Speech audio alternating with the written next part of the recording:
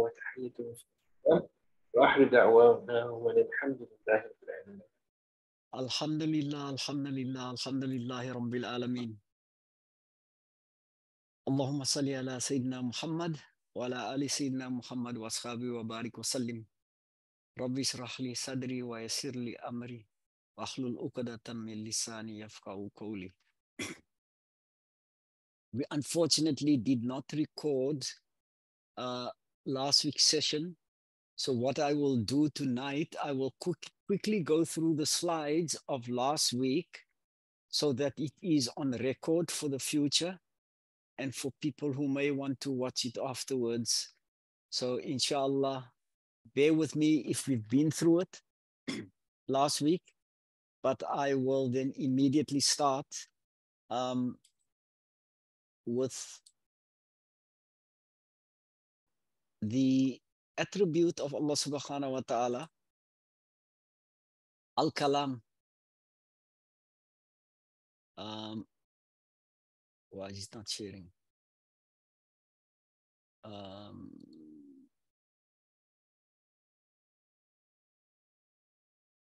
Okay, let me just bear with me for a second.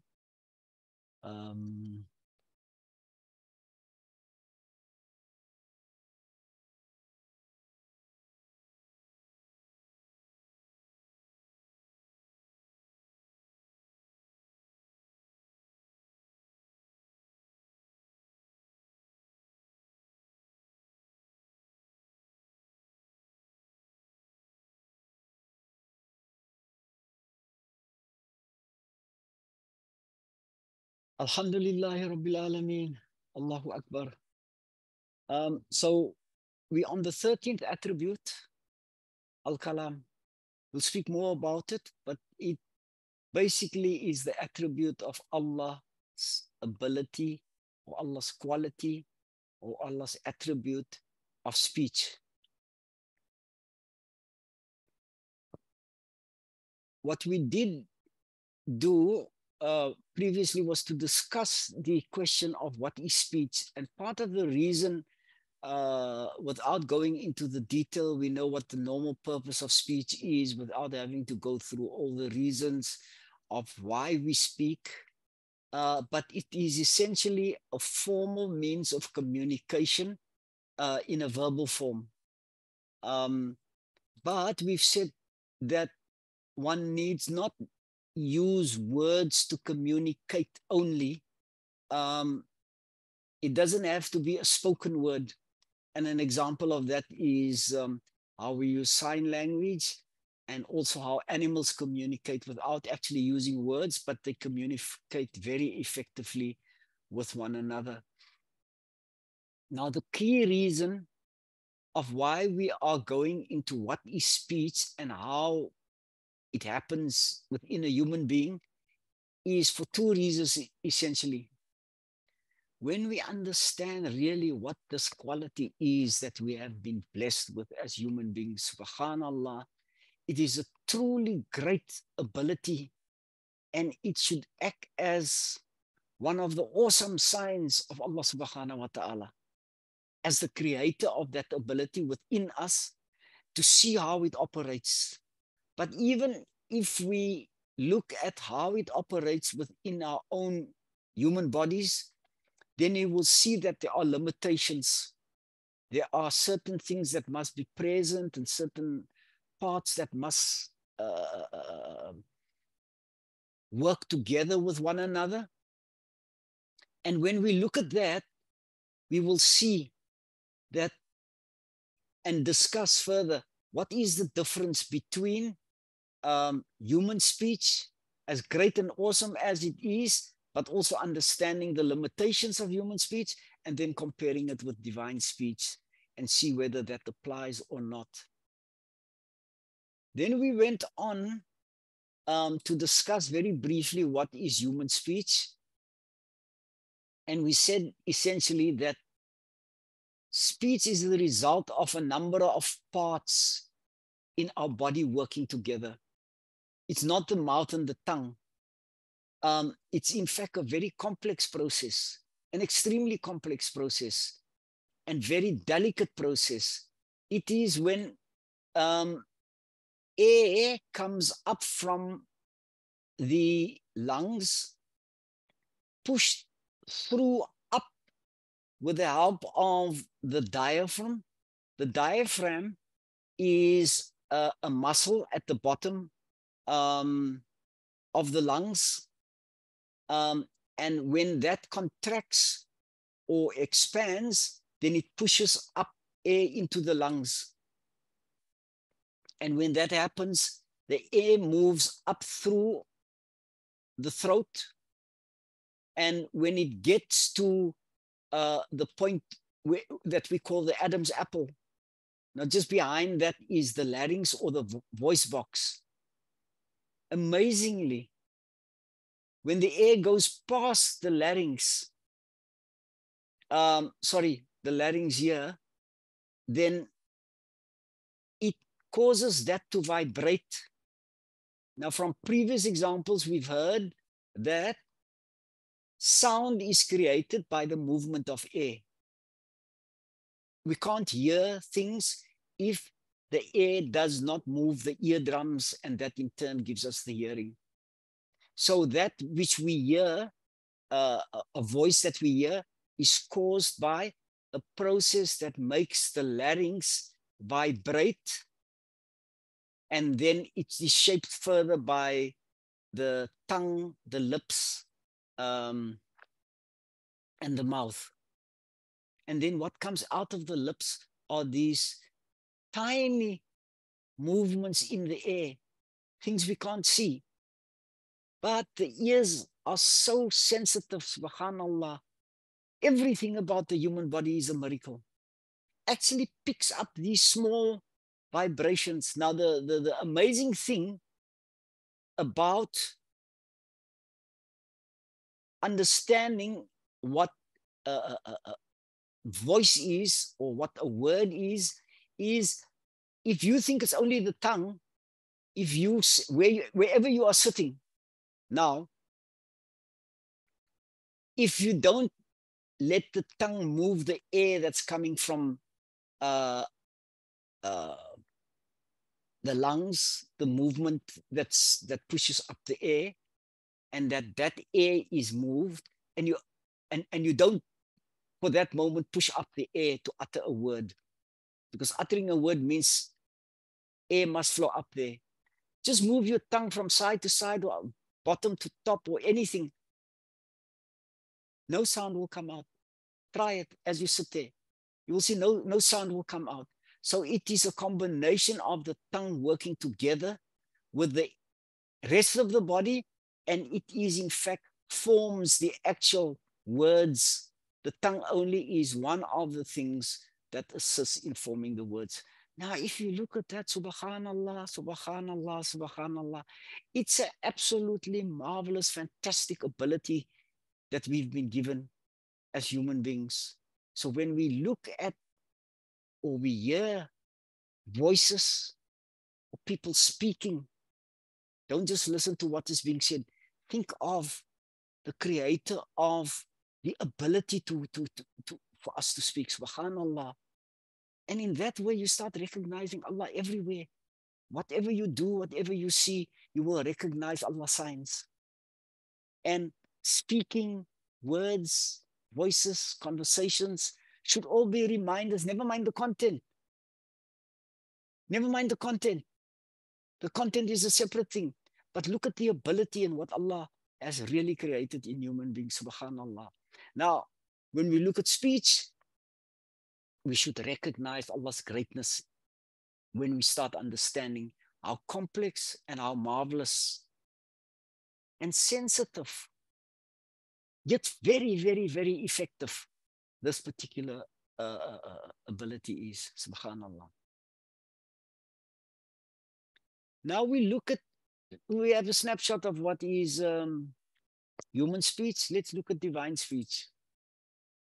We said Allah's speech is not words.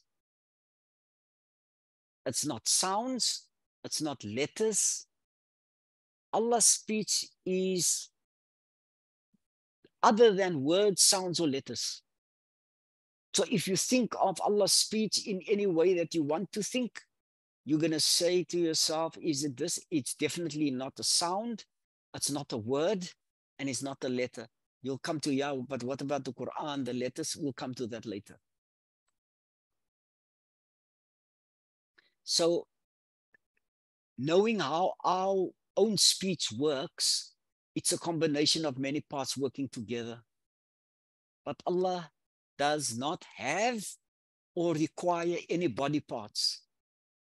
Because what is the key word in this? Require. There is never a requirement on Allah subhanahu wa ta'ala, ever, under any circumstances. Never. Allah never needs. So if it was that before Allah could speak, Allah had to have a tongue or some body part that we can't describe or know of, it would mean that Allah is dependent on that particular body part to be present for Allah to be able to speak. And that can clearly not be true, because Allah never needs. Allah is never in need of anything. Subhanallah. The other thing which will be recurring all the time and has recurred is that Allah is not dependent on time. So Allah's speech does not happen when something else happens.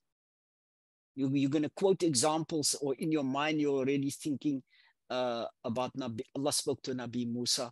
Now how does that work? Time was involved because Nabi Musa lived in a certain period of the history of creation. We'll come to that later. But like all other sifat of Allah subhanahu wa ta'ala, Allah never relies on the passing of time to then do something or speak in this instance. Allah's speech is without beginning and without end, and it is never dependent on any process or condition within creation. Subhanallah. You probably might want to ask a question about how do we understand without beginning and without end? When we say Allah's speech is without beginning and without end, but yet Allah speaks. You can ask that question if you want to later on.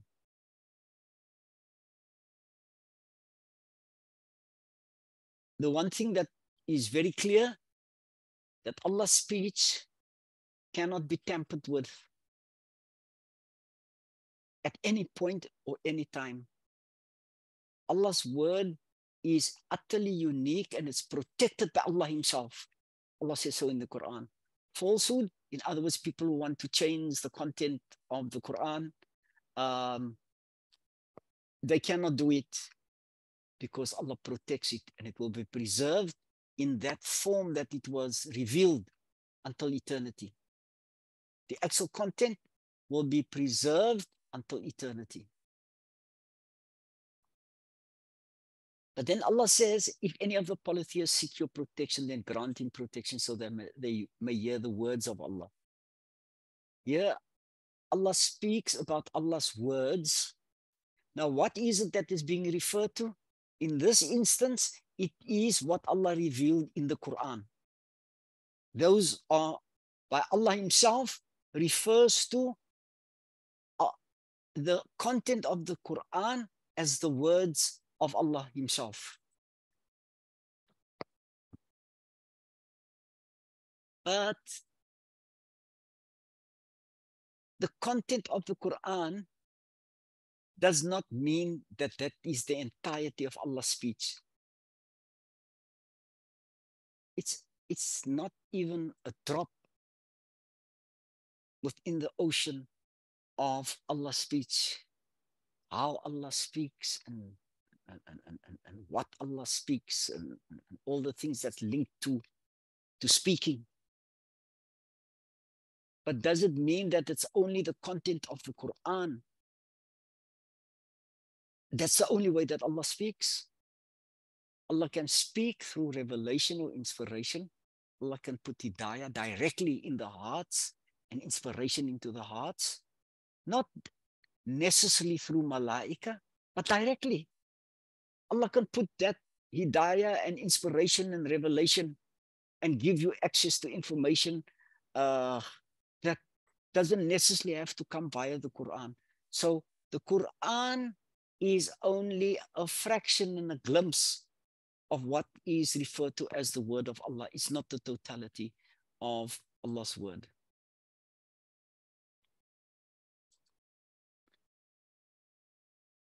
And Allah says in the Quran, it is certainly we who have revealed the reminder being the Quran, and it's certainly we who will preserve it. So there Allah confirms, do what you want to do, but Allah is the owner and controller of the entire world. We and people can try and do whatever they want to do about the Quran, but the Quran will be preserved. And it's the only to date, the only revealed book that is totally unchanged, because Allah has given us the assurance that Allah will preserve it. And it's truly a miracle how one portion of it that we are given access to is that through the Hufaz, the content of the Quran have been memorized, and the only book that even children can memorize by millions of people since it was revealed. And it will continue until Qiyamah. Yeah, a miracle, there I give a definition of a miracle. And part of the reason is that Allah has made the Quran different to any other book. Even the Kuffar, as great as they are to remember things, to remember the Quran, you give them anything, other book, and ask them whether they can memorize that book, they won't find it as easy to memorize, if at all. Even if it is a thin book with a fraction of the pages, they won't be able to do the same thing. There might be people sitting here who are Hufar, will tell you from their own experience that yes, the Quran is a true miracle in itself, because Allah made it easier to remember than anything else. So its protection will be in the hearts of those who have memorized the Quran. But the important point that we made last week is the physical book itself cannot be referred to as the word of Allah. Yes, generally we say this is Allah's word, protect it, respect it, place it in a place of respect, and so on. And you have to have wudu when you touch it. But the physical book, it is the content that is the actual word of Allah subhanahu wa ta'ala. The unchangeable divine message contained in the book itself, that is the word of Allah. So the people who try to burn the Quran and destroy it and so on, they've not been successful in any way, because the Quran has been preserved in the hearts of people, and Allah is the one that ensured that it will be protected. Then we also made the point about how Allah spoke to Nabi Musa, and what we said, and here the point comes, Allah says, Musa came at our appointed time and his Lord spoke to him. Two things comes out here. The one is the one point that relates to time, and the other point relates to the fact that Allah actually spoke. So it's referred to as speech, as speaking. But here comes the question. Yes, it's a communication from Allah subhanahu wa ta'ala. But if Allah's speech is not a voice, and then physical ears cannot hear it, because physical ears of human beings operate on the basis of the way sound operates. It's the movement of the air, the changes in the air makes the changes in on the eardrum, and that changes are converted to small electrical impulses, which gives us hearing. Now, if Allah spoke to Nabi Musa and it's confirmed, Allah confirms himself that he spoke to Nabi Musa, then clearly, if the physical ears cannot hear that which is normal sound, then it had to be that Nabi Musa was spoken to, where he used these spiritual ears or his heart to hear what Allah was communicating with him. And we mentioned the point, inspiration and revelation are examples of how Allah can communicate with us. Allah speaks because the opposite of speaking is to be mute, inability to speak, and Allah has the ability to speak. Allah has confirmed that through that above verse. We must just, whenever we think of the question of this attribute of Allah subhanahu wa ta'ala, Allah speaking, never expect it to be the same as human hearing in any way whatsoever, either the way it's spoken or the way it is received. I hope that is something that is absolutely clear, that never think that you will hear a voice like a normal sound being transmitted, which we pick up with your ear, and then think that that is Allah speaking to you. It is totally and utterly unknowable. No one can know how Allah speaks. It's utterly and totally impossible for anyone to comprehend how Allah subhanahu wa ta'ala speaks. Only Allah knows how he speaks. No one else is able to. Is it then correct to refer to the Quran as the speech of Allah? What would be the answer to that? Both yes and no. The content of the Quran is the speech of Allah, but the actual physical book cannot be said to be that is Allah's speech. So when you touch the Quran and touching Allah's speech, the content which is contained. I hope that point is clear. There's been lots of debate and discussion. Is the Quran Allah's speech? Is it not? And so on. But nothing that is physical can be associated with Allah subhanahu wa ta'ala, because it has shape and its form, and it had a beginning and at the end. Does it mean that if you touch the Quran and now you destroy it, there is no more Quran, you've actually destroyed Allah's speech? You can do nothing to Allah's speech.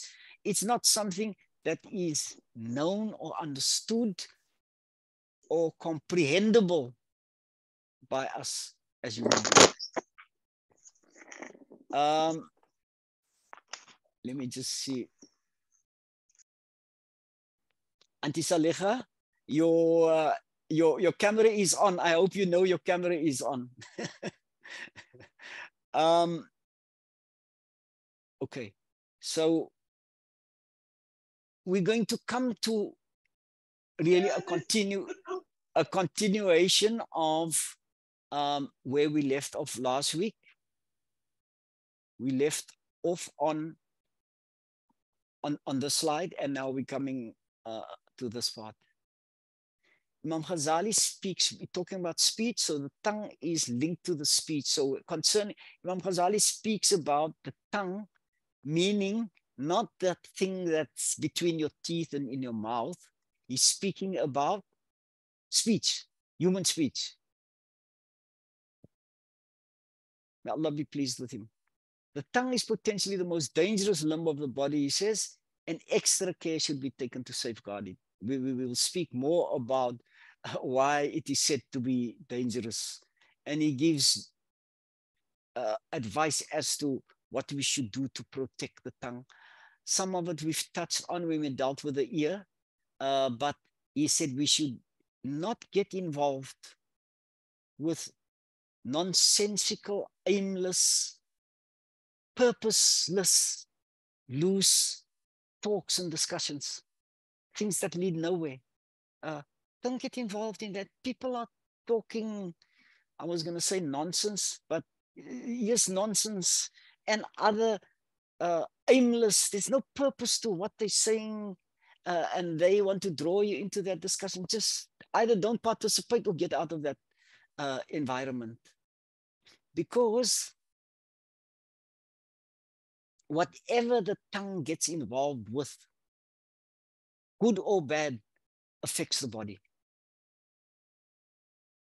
In the same way that food that you consume will affect the body either in a beneficial or a detrimental way.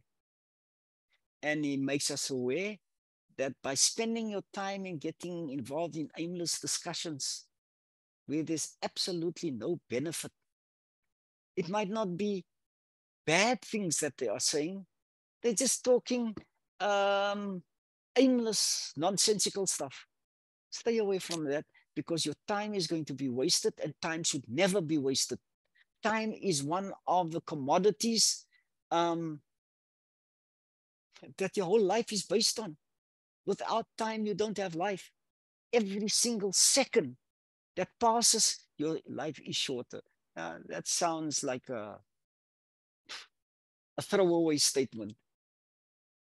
But your whole life is made up of all the seconds. So all the seconds that you waste, even if you're saying, oh, I can't wait for this and that, and you can't wait the time to pass, you're actually asking that your time of your life be shortened by so many seconds, or that time that you want to pass quickly. So don't waste your time. Use your time and not for idle and useless talk. This we've said a lot about. I'm not going to repeat what was said, except to say, when you slander and backbite, that wrong that you did, you owe somebody, you're in debt, and you will transfer of your own good deeds or take on some of their bad deeds as a way of compensating for what you've done to them in the dunya.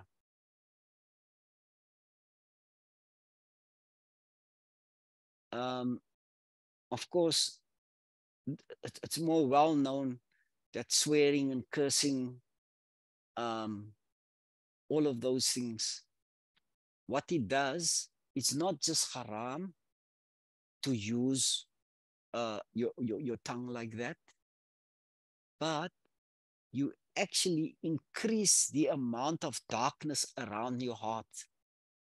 The veils, you remember the previous thing we did, the heart is surrounded by black and nur, veils of nur, of darkness and light.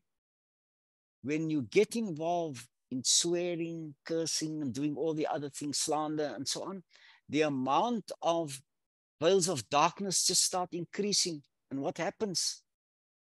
The spiritual light of the heart gets less and less and less and less, till the whole heart just becomes completely black.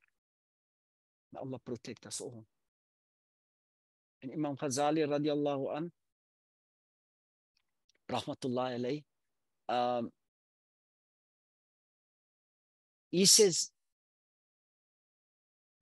a moment you get involved in any of the top things that we mentioned here, careless use of the tongue, just a moment, not continuous every day, and you are that kind of person, do a moment's careless use of the tongue can strike off 70 years of normal worship.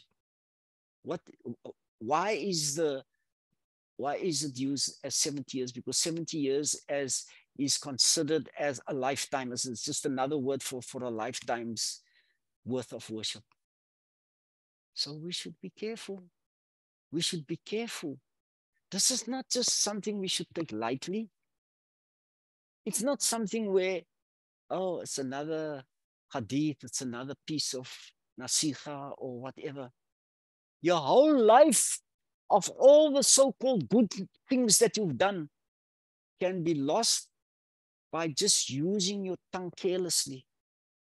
So please treat this as the kind of advice that you will follow,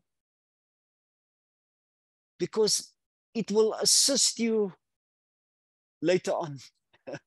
And if you've not done it, make tawbah. Now, there are certain sins, unintended and unknown even to you, because you've not done it consciously.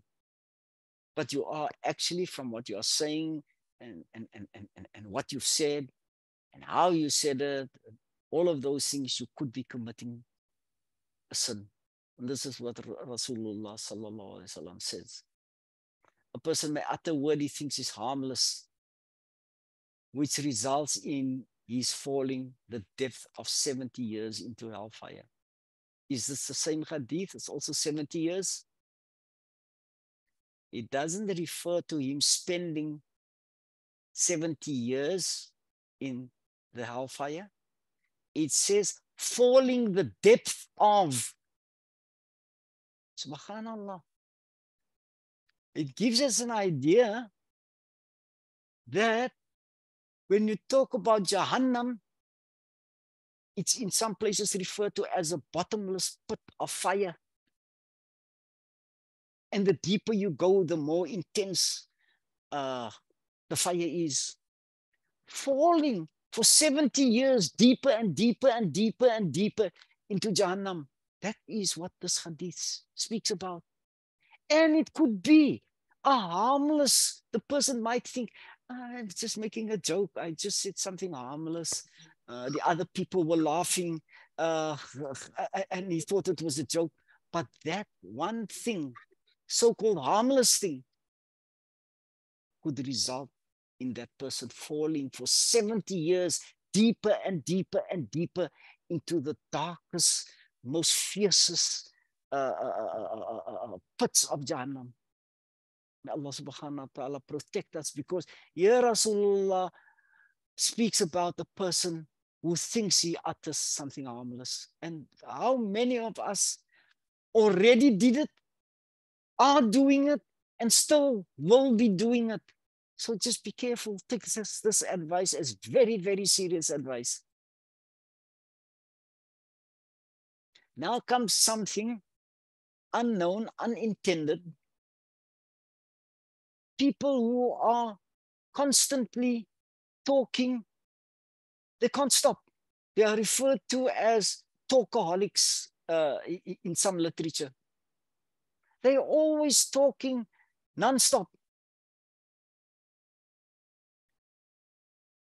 They are so engrossed in this habit of constantly talking that they don't realize how that is affecting the people around them. They don't realize. Now, it's not only, yes, it is, but it's not only that when that person is in the company, no one else is given a chance to speak. Yes, often that is one of the prime outcomes of being in the company of such a person. No one else has a chance to speak. That person dominates the discussion and has something to say about everything and everyone and continuously. That's at the basic level. That's almost, yeah, we never get the chance to speak when that person is around. That we kind of understand. But medically, they have now found, they've discovered that being in the company or exposed to a person who has this problem of talking not only excessively, but continuously, has an extremely negative impact on the mental health of those who are exposed to it. So if we suffer from problems like that, I was one of these people. I had something to say about everything. I had an opinion about everything. I hope I'm better now, and only the people around me will be able to judge how I have managed to work on this or not. But it's actually two points medically. The one is you have a very adverse, detrimental social and health impact on the people around you without you realizing it. Because what you are talking about could even be good things, in your opinion. Could be advice that you're giving. It could be sharing the story. Did you hear that or whatever? But it's harmless. It could even be potentially beneficial. But you don't understand what it's causing to other people, especially if they're constantly exposed to it. And it's now been proven medically that it has a very, very negative mental and social impact on people's well-being.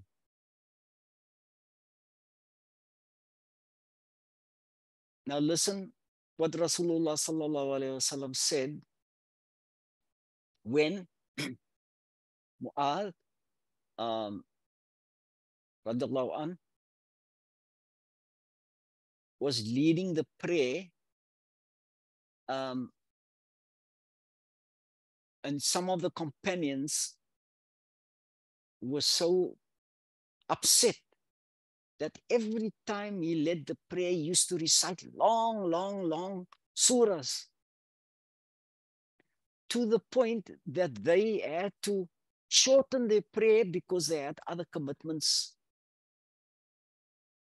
that they had to attend to. They could not spend so much time. And they went to complain to Rasulullah sallallahu alaihi wasallam that Mu'adh is reciting this very, very long surahs every time.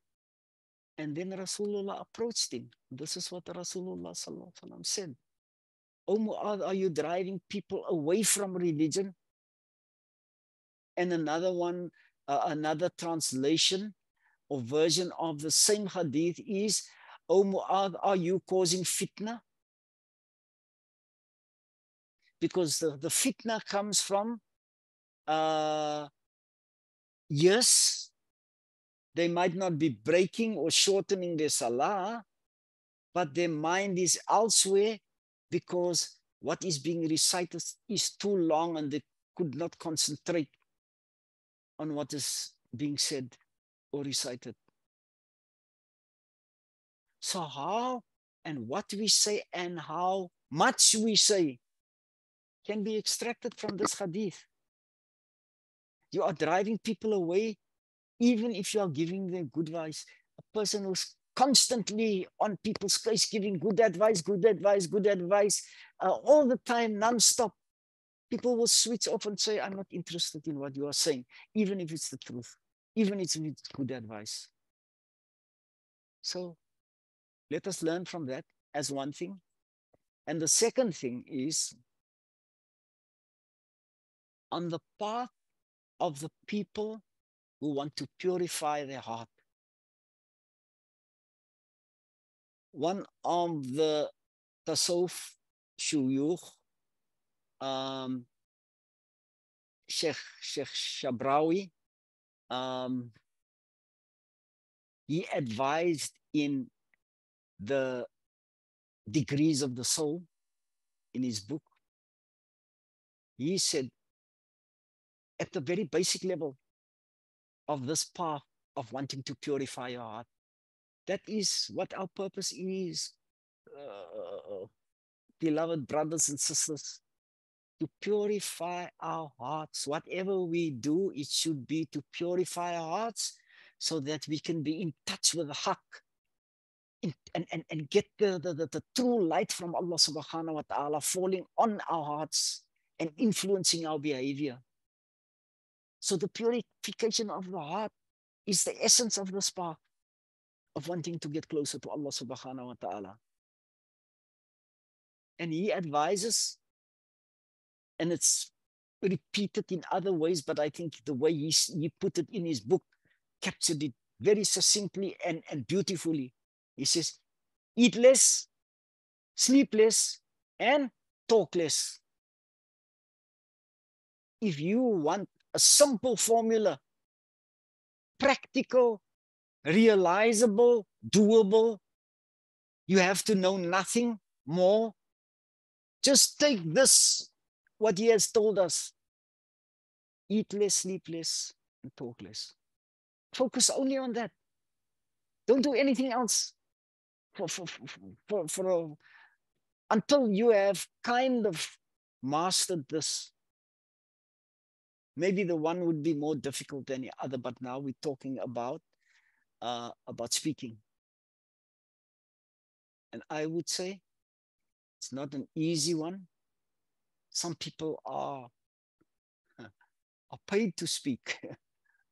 Our brother Muhammad Fasif, as a radio announcer, he can't speak less. He has to speak when he has to speak. When I was a member of parliament, I had to speak. I was paid for that. We're not talking about that. We're talking about people who are involved in an informal or even formal arrangements with other people and continuously speaking non-stop. Whether it is good or whether it is bad, it has a negative impact. And it's been confirmed by what Rasulullah sallallahu alaihi wasallam said to the companion, the Sahaba Mu'ad. I just want to take a quick break there before we go on to the last one or two slides. I'm opening up the floor if there are any questions or comments that anyone wishes to add at this stage. Salam Salie. I just wanted to comment on that because I found it was quite an interesting point. Salie, being someone who was in politics, and myself also find myself in a certain field, it's amazing how there is responsibility that goes with words. And I think that people generally, they look at people who are auditors, who have platforms, and they say, oh, this person is very fortunate. And alhamdulillah, you are very fortunate to reach people if you can do good. But I think there's a huge responsibility that goes with it, that one has always got to watch your tongue and what you're saying. And if what you're saying is contributing to the good of society, if you have gotten that platform, or if it's contributing to a negative in society, because you carry the burden either way, in a sense. And I think that even more so with people who have a platform, the responsibility is even greater, subhanAllah. Yeah. Because Allah subhanahu wa ta'ala gave a person a platform, and therefore you'll be answerable for that platform, more so than a person who maybe doesn't have the same kind of voice. But on the matter of speech in itself, there's one other thing, and that is when a person relates to someone else and they are engaging with someone else in the matter of Allah subhanahu wa ta'ala's speech, as Salie has mentioned last week, one thing that could come to mind also is that isn't our speech also and our thoughts also part of what is defined as Allah subhanahu wa ta'ala's speech? Because it all comes from Allah subhanahu wa ta'ala. Okay, let me deal with the first part, okay, of the comment that you are saying. Muhammad Fasih, yes, your comments are very valid, but I think we need to add a rider to the first part of your comment. Certain people are placed in positions like teachers, for example. They can't go and teach if they don't speak, and they probably have to speak from the moment they enter the classroom till the end. We are talking about people who are placed in situations where they have the option They are not required to speak all the time. Yet they are blocking others. And that continuous talking works on people's nerves. They get sick, they get affected by it. And the person who's doing it doesn't even realize that it's having that. That's the kind of thing that we are warning people against. It has a negative impact on the other people. And sometimes the people who have that problem don't realize it, but they have a medical condition. People have identified that as part of a medical disorder, which I am not equipped to make further comment on. The second part that I do want to say is nothing is part of Allah. Nothing is part of Allah's sifat. Nothing is part of anything. So we can never say it is part of Allah's speech. Everything belongs to Allah. Allah is the creator of that. That is the link. But similarity, unlike Allah subhanahu wa ta'ala, meaning Allah, the divine essence, as well as all the attributes, are unlike anything in creation. Always. There's never an exception as long as we make that distinction. Okay. Let's move on to the last part of the presentation.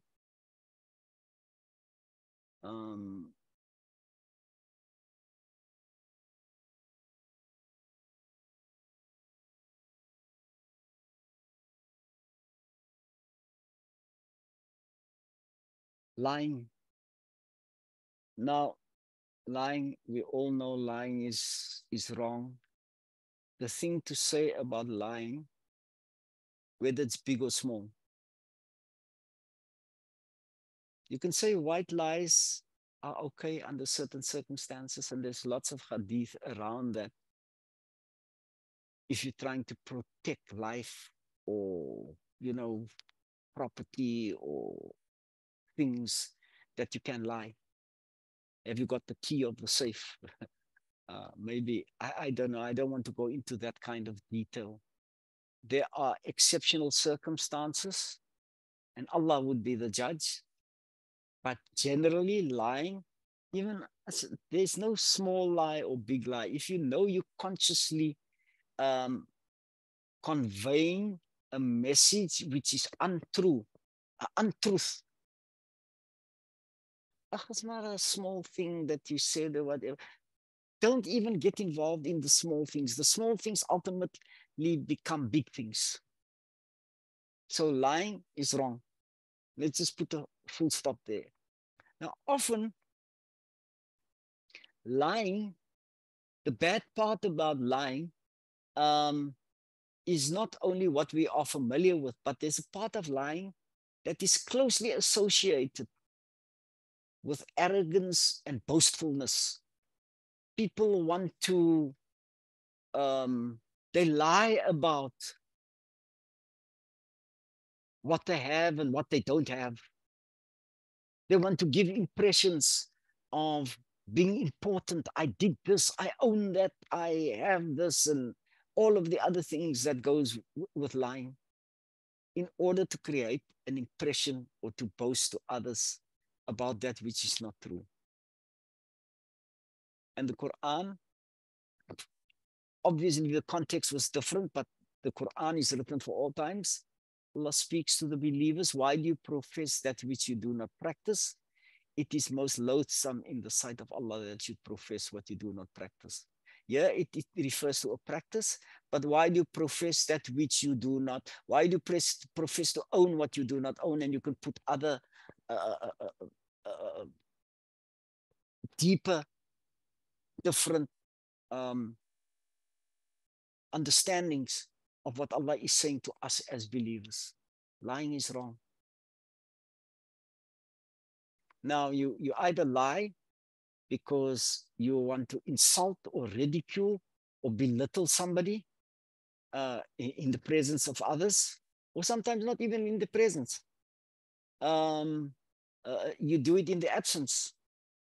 Or you are doing it because you want to be seen as the special, beautiful, or rich person. Or you are lying just to be a slanderer who creates animosity and ill will amongst people. Whatever category your lying falls in, it's all sinful, and there is no justification for it. We're not talking about the extreme exceptions. That is something that Allah will judge. Then comes something that's close to lying, and that is giving false evidence. Don't be party to somebody calling you, come tell what you saw here and there, because you have to back up your friend, your sister, or your brother who's saying something in an argument and expecting you to confirm what is not true. It's a form of lying where you are giving, no, I was there, I saw it, I was. Stay away from situations that can lead to that. And within family situations, it's quite common. The one brother calls the other brother to say what he heard and what he said, or the one sister about the other sister. Let's try and advise people not to, if they haven't done it, if they haven't heard it themselves or directly affected by it, they should stay away from it. Even if what they are saying to give evidence that it's true. The one person is saying, I saw that person doing that, you were there. Even if it's true, rather keep quiet. Try and get out of the situation. I can't remember. I don't want to get involved. I can't remember. Find a way of extricating, moving out of that awkward situation if you cornered, where they're forcing you to confirm something that you the proof. You are going to give evidence again. You do that kind of thing. You're actually laying the basis for what will happen in the akhirah, where every stone and mosquito and carpet and chair and you name it will give evidence against you. So let us stay away from giving false evidence. Rasulullah sallallahu alaihi wasallam was asked, who is the most excellent amongst Muslims? And he said, one from whose tongue and hands other Muslims are secure. And as the representatives of Allah subhanahu wa ta'ala on earth, we should even extend it to where our tongues and our hands, people are secure from that, whoever they are, Muslim or non-Muslim. Let us not be people where your non-Muslim neighbor is not sure about you. He or she must have confidence. No. That person, whatever his name is, he's a Muslim. They don't lie. That's a Muslim person. No, they won't steal. It can't be him. It must be some other. People must develop that kind of confidence that people are secure from your tongue. In other words, what you say and what you do. Rasulullah sallallahu alaihi wasallam says, if we believe in Allah and the last day, of course we believe in Allah and we believe in the last day as Muslims, as believers, you must speak good or remain silent. In other words, Allah is speaking to us and saying, you believe in Allah, take Allah's advice. The last day, you must believe in that, because that is the day whereafter you are going to have to account for what you have said and done. So, in order to safeguard yourself, rather not speak unless you have to speak something that's good. And if you are speaking good, don't do it in a way where people's minds switch off, like in the case of the Sahaba. He's going on and on and on with a verse where people's minds are wandering and other people are breaking and shortening their salah. So speak good or remain silent, but try and do something that